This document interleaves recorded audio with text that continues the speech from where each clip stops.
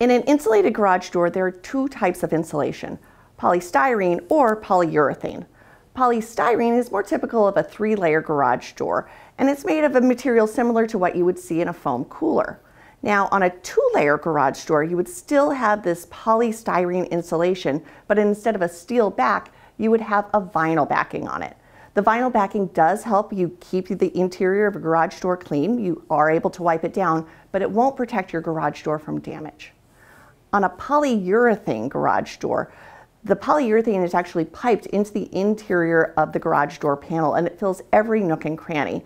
It provides a little bit more insulation and more rigidity. Regardless of the type of insulation that you have, insulation will add durability, rigidity, and reduce the noise of the operation of your garage door.